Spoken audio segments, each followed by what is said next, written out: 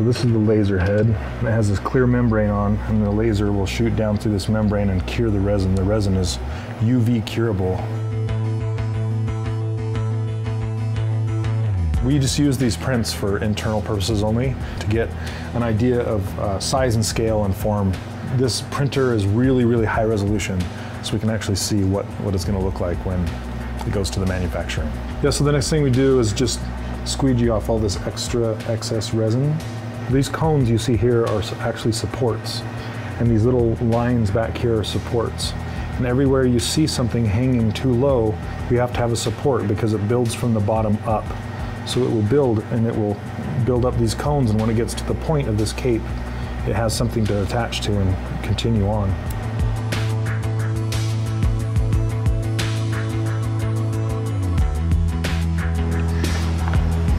And we put it in this alcohol, and rinse it off, and then this is a bottle of alcohol. And we just try and spray off the excess resin.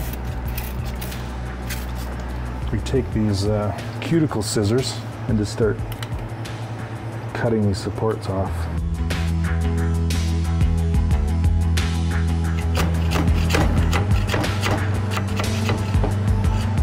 We take this little file and then we start just kind of filing down these extra pieces here. Then we put it in this UV oven to finish the cure of the piece. This is super bright light.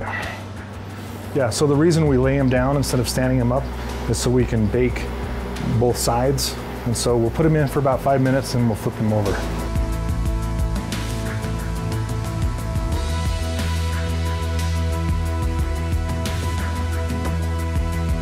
Yep, there he is.